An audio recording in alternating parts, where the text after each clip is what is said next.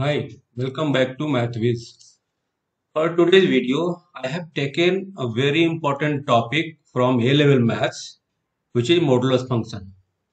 Before starting the topic, I would like to say that if you are not subscribed my channel yet, please subscribe now so that you will not miss the coming videos. Don't forget to share and like the video. Thank you. Okay, so let's start the topic. In today's video, we will be seeing what is a modulus function. Then we will see what kind of graph we get when we graph a modulus function. And then we will see how to solve modulus equations. Okay. So let's start with the introduction part of modulus function. What is a modulus function actually?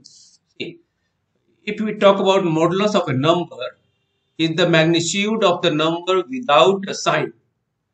The modulus of 5 written as mod of 5. So mod of 5 equal to 5 and mod of minus 5 is also 5. You can see here that here. Now what is the meaning? Mod of 5 means from 0 what is the distance of 5 on the number line. So as we know this is 5 unit. So mod of 5 is 5. Same way if I talk about minus 5. So from here to here, what is how many units away it is from the 0? It is 5 units. So in both cases we have got positive 5. So modulus of a number does not contain any negative sign. Always it will be a positive number. So it is important to note that the modulus of any number, positive or negative, is always a positive number.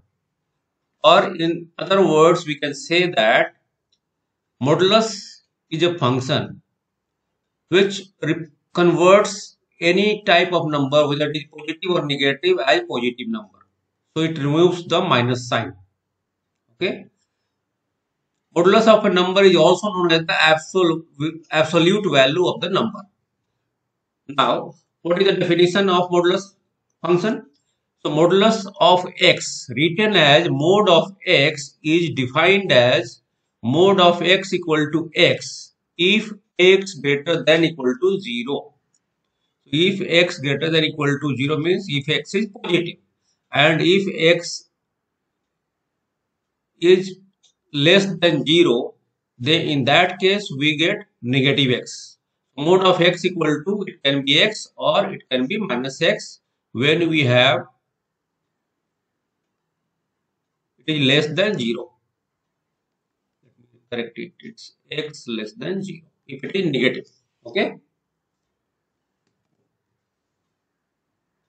So this is the definition. Now we'll see what kind of graph we'll be getting when you graph a modulus function. So this is the parent function for a modulus function. Y equal to mod of x. If you see, when we graphed it, we got a V-shaped graph. Now, see, if you take some points, if I take x equal to 1, y also will be 1. So 1, 1, this is 1 point. Same way, 2, 2, 3, 3, 4, 4, 5, 5 and so on. And if you'll get this shape. Same way, if you take negative values of x, then also, as you know, mod of minus 1 will be positive 1. So minus 1, then y equal to 1. If x equal to minus 2, then y equal to positive 2. X equal to minus 3, then y equal to positive 3. So once you join them, we get a V-shaped graph. Okay. Same way, now here minus mod of x. So what is happening? It is being reflected in x-axis. So we get inverted V-shaped graph. Okay. Now here transformation involved. You can see here y equal to x minus 2 plus 1. If this is the case, what is the vertex here? We can write. What is the vertex? Vertex will be given by x minus 2. So x minus 2 means x minus 2 equal to 0. So x equal to 2 means x coordinate 2 and y coordinate 1. Or you can apply the transformation in the original graph. See, it says ax minus 2. That means you have to shift, or we have to translate horizontally by 2 unit to the right side. So 2 unit to the right side we came here. See, from here to here, and then 1 unit up. So we reached here. Okay, and then the V shape we will get. So just draw the V shape. So this original graph is transformed by a vector, translated by the vector to 1. Okay. Now same way, x plus 2 minus 3. So x plus 2 equal to 0. So x equal to minus 2. So we'll go to x equal to minus 2 and y equal to minus 3. So minus 2 minus 3. So we 2 left side and then 3 unit downwards. So we reached here, right? And then the V shape graph. So it is translated by minus 2 minus 3. Okay. Okay. Now let's see how to solve modulus equations. It has a very important property that we need to remember. Mode of x equal to k, where k greater than equal to 0 means that x equal to k or x equal to minus k. So if you have a modulus equation, we can write two simple equations removing the modulus sign. Now let us see type 1. If equation is of the form mode of ax plus b equal to k, we can solve the equation using ax plus b equal to k and ax plus b equal to minus k. See what is happening? We removed the modulus sign and wrote once equal to k. Next time we wrote x equal to minus k. So we'll get two equations and then we'll simple equations, and that we need to solve for x. So let's see how to solve this example using this property. So in this case, what we'll be doing, we'll write 2x minus 3 equal to 5 and 2x minus 3 is equal to minus 5. So 2x is equal to 8. So x equal to, here 2x is equal to minus 2. So x equal to minus 1. So we got two solutions, x equal to 4 and x equal to minus 1.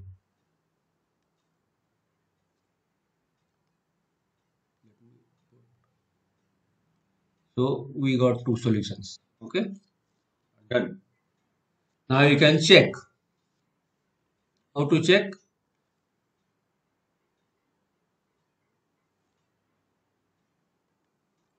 If you want to check, put x equal to 4 in that. So x equal to 4. In that case, what will be getting? 4 into 2 minus 3 is equal to 5. So mode of 8 minus 3 is equal to 5. Mode of 5 equal to 5.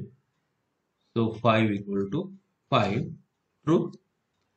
Same way, if we are checking for x equal to minus 1, so we get mode of 2 into minus 1 minus 3 is equal to minus 1 is equal to 5.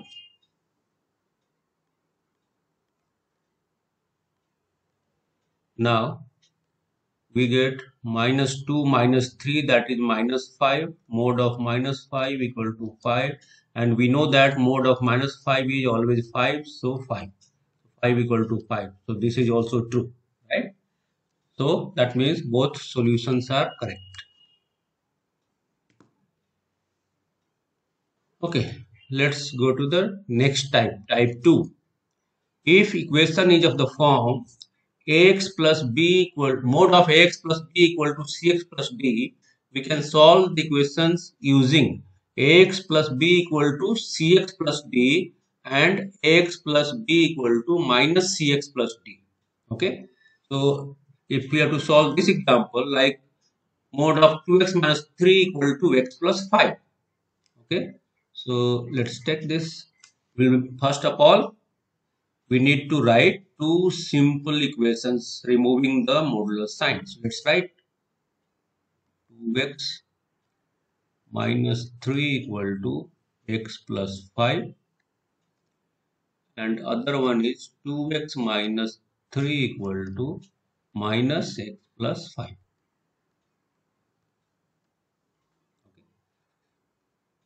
Let's solve this. 2x, if you bring this side, we'll get 2x minus x equal to 5 plus 3.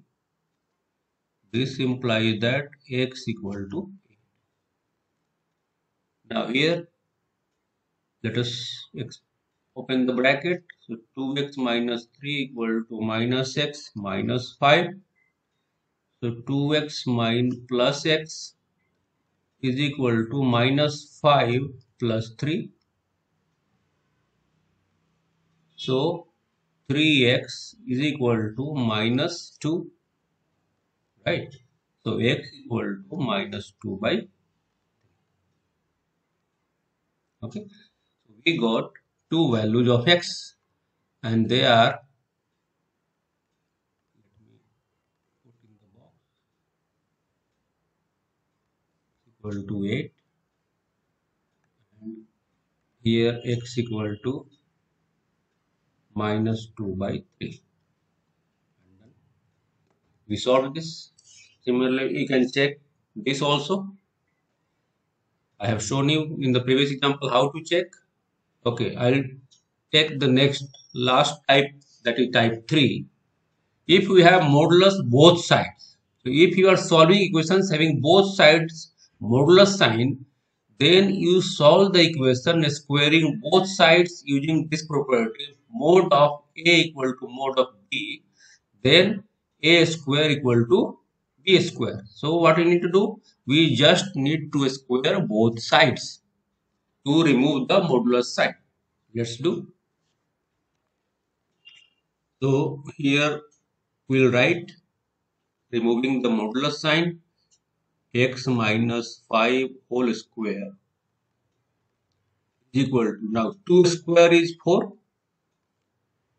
and we'll write x plus 1 whole square. Now let's expand the bracket.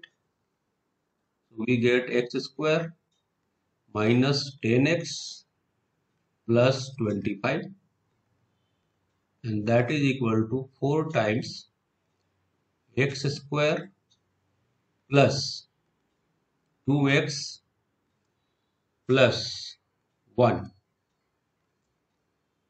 Let me open that bracket also. X square minus 10x plus 25 is equal to 4x square plus 8x plus 4. Okay, and if you combine the like terms here, bringing all the terms one side and making equal to 0, we get 3x square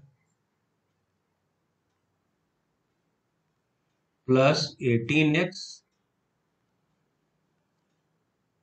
minus 21 is equal to 0. Then see, these all three numbers are divisible by 3, so I can divide the three terms by 3. So if we divide, we get x square plus 6x minus 7 equal to 0. Now we'll try to factorize this. So you can factorize like this: x plus 7 into x minus 1 is equal to 0. If we multiply, we'll get back x square plus 6x minus 7. So this is the factorization for this part. Now we will solve for x. So this implies that x equal to minus 7 and x equal to 1. So we got two values. Solutions are x equal to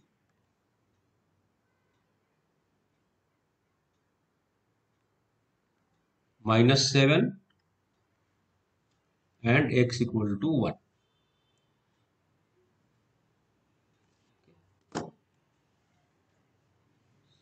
So this was the last example. Now once again let us recap. In this video we learned about what is a modulus function. Then we saw what is graph of a modulus function, what kind of graph we get, and we saw that we get a V-shaped graph. Okay. Next we learned how to solve modulus equations. There are three types of modulus equations which we learned how to solve. Okay. So we completed this topic, and we are coming towards the end of this video. I hope you liked this.